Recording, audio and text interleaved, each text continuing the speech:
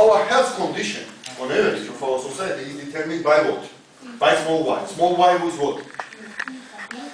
Per capita income, okay? When our on average income increases, okay, our health conditions improve as well. This is the first moment to measure. That's why it takes an upward sloping shape. And health is measured over our vertical axis, actually. Now, the second characteristic of our health function is what?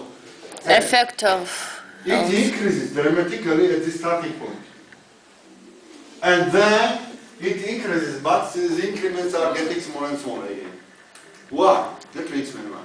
Let's imagine, for example, that you, for example, a person like Dualishvili, for example, our best student actually, okay? Well, our Dualishvili's income per month, per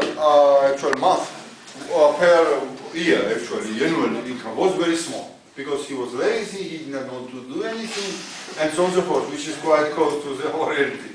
Now, so, his per an annual income was approximately equal to $1,000. $1,000 annual, which is a very small. But because he was quite lucky, and the lucky means something, in the determination of our future. So he was able to find out a good income, position at our Georgian banks. Now his income was increased from 1,000 to, let's say, 21,000, by $20,000. His health condition improves from this, let's say, to this, and the increment is substantial. Those increments by 20,000 plus 20,000 actually in his income is a very important one, because now he is able to feed